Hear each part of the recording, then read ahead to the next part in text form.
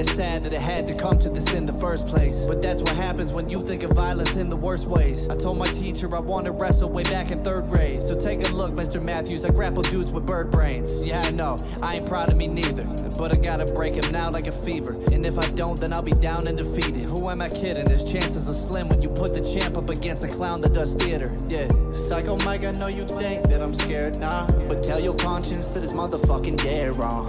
I put his face to the side of the cage, and now they think I got a knife or a blade, but I'm just real strong.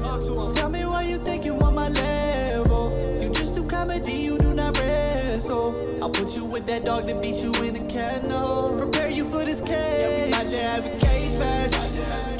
You know you can't escape that. They say you want some payback, but take my pocket change, man. We about to have a cage match. We all know you can't escape that. You won't never get no payback, but that's what happens when you face the champ. I'm with my homies and we kick it every day and night, and they do everything I tell them cause I pay them right.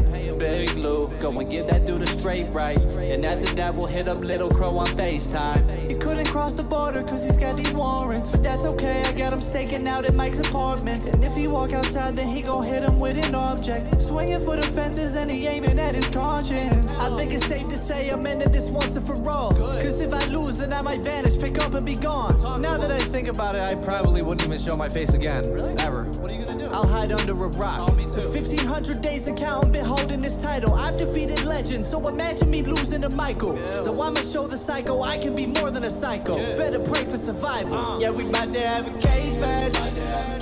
You know you can't escape that. They say you want some payback,